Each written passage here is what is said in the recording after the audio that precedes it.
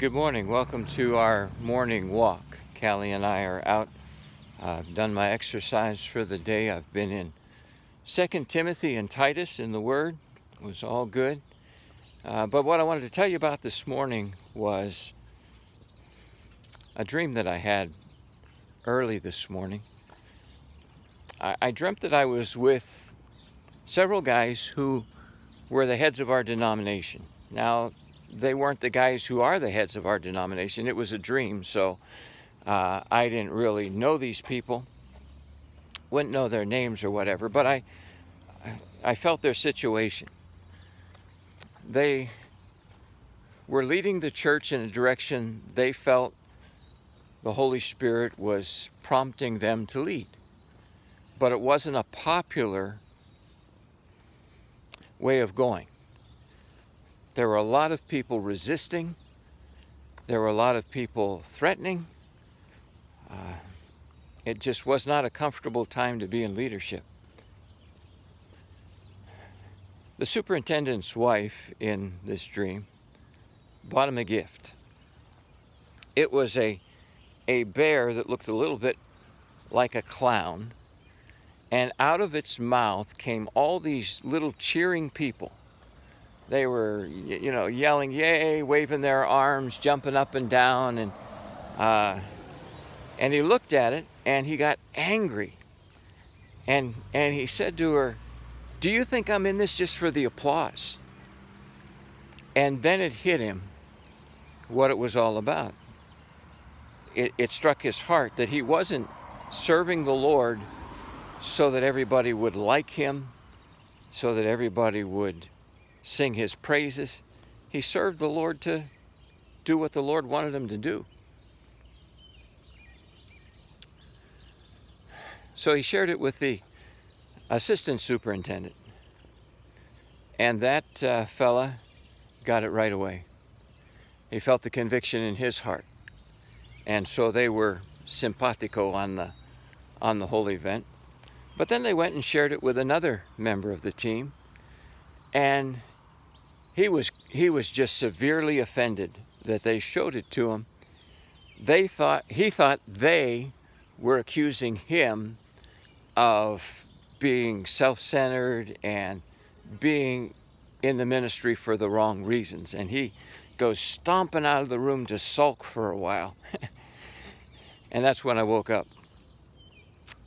My assumption was that the superintendent and the assistant superintendent were just going to give the guy time to get it, for it to strike home. And again, my assumption was that he would get it and that this team would be able to lead in a righteous way.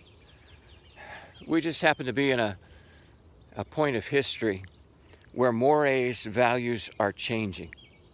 Some things have come to light recently that needed to come to light. Some wrongs have been perpetrated, and there are a lot of things I'm learning about in these days that I never knew took place.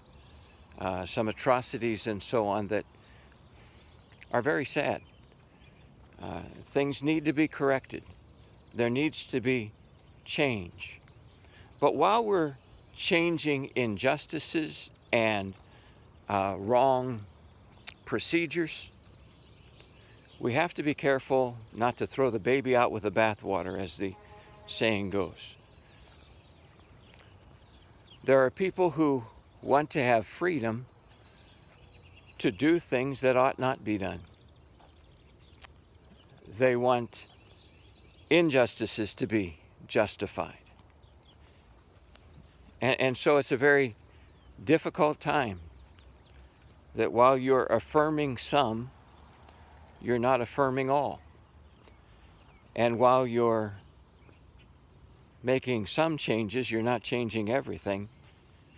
While you'll make some people, I don't know if happy's the right word, at least feel a little better, you're going to make other people angrier. And all of us are sitting back, and we all have to make our own judgments on these things, where we land on all of the issues. And I think as a church, as the church, we're going to have to be very careful in the next little while. Everything's changing. There are changes we'll need to make.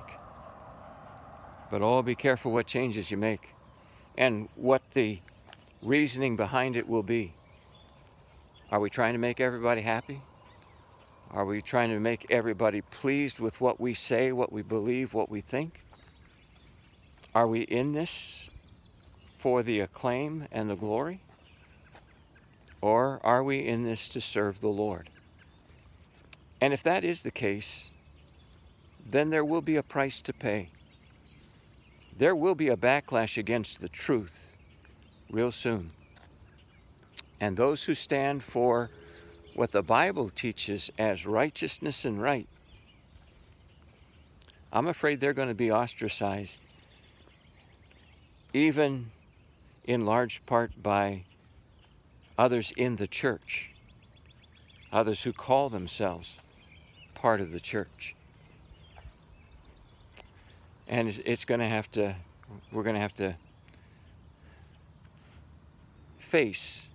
to answer the questions. Why are we in this? Are we willing to pay the price? What are the consequences? What if we don't pay the price? What if we just go along? What if we just say the things that society wants us to say and affirm everybody, no matter what they do, and no behavior is off the table? Well, then there is no church anymore. We are not representing Christ. In fact, we become an enemy of the Lord.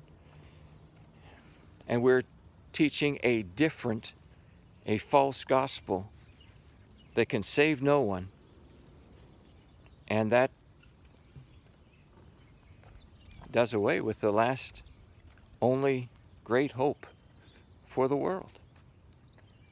And that hope is that the church preaches the truth, lives it in front of them in such a way that the Holy Spirit convicts their heart, that they leave their sin and they follow the Lord.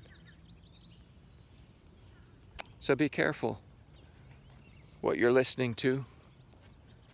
Be careful what you believe. Be sure to get a lot of time in the Word.